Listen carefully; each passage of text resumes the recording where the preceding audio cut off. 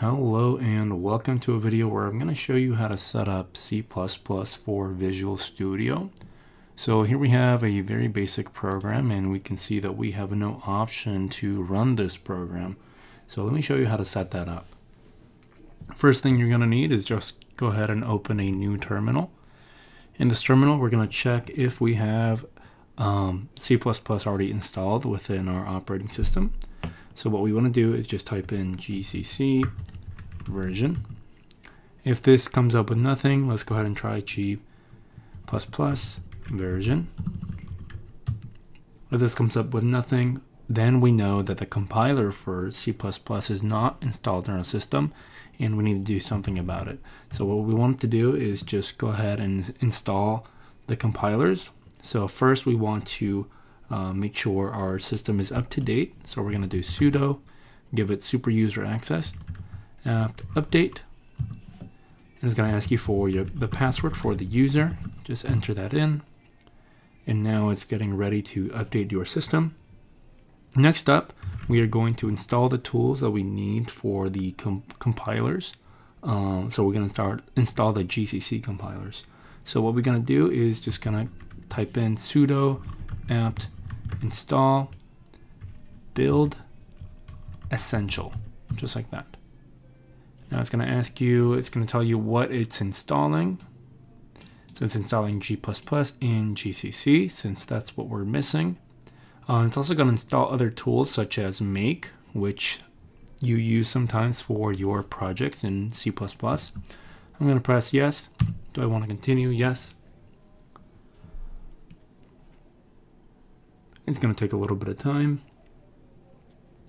Once that runs, let's go ahead and make sure that we have our compilers set up. So G++ version, looks like we do. So this is the compiler for C++, and let's try GCC version. Awesome. So now that we have the compilers within our operating system, we can set them up within Visual Studio. But what we do need is to install one of the extensions for C++ so that Visual Studio knows that we are using the compiler. So here we're going to look up C++, see what comes up. Now there's a few options here. Try to find the one with this star, since this is the extension pack.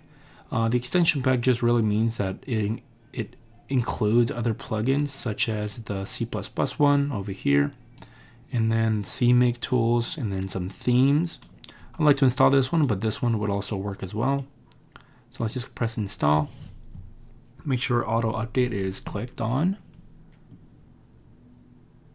Takes a little bit of time. Once it's installed, you can exit out of this, go back to our project, and you'll see that this comes up, this button, and now we can start pressing the run file, and it's going to ask you which compiler you want to use. Now remember, within our terminal, if we do G++ version, it tells you right here which version of the compiler it is. So we know it's G++, and then we see 13.2.0. So when it asks you, you want to make sure it's a 13 version right here. So G++ 13, okay? Once you click that, it'll start compiling the file. Here we see it's compiling the file, and then it created this executable called first. So now this is the new file that I got created, and we can see that it ran the file immediately. But if we press it again, it'll just run, it'll do the same thing, it'll compile it and run it again. We can try it for more complicated programs, such as this one, where it asks you the name and your age. Same thing, we just press run,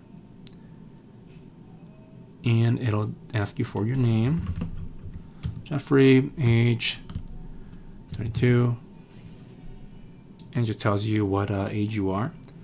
But now let me show you how that works for a little bit more of a complicated program.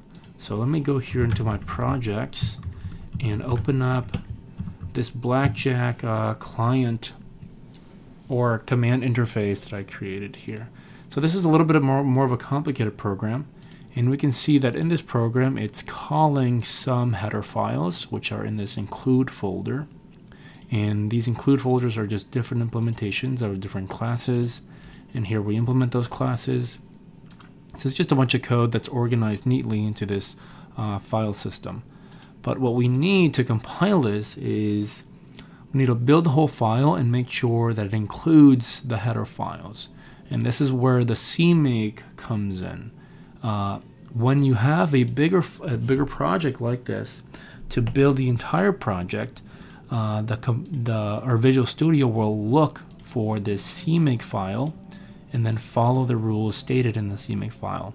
And you can see this build down here. You're going to press build, and it'll read this and create its own target or compilation output within this build folder.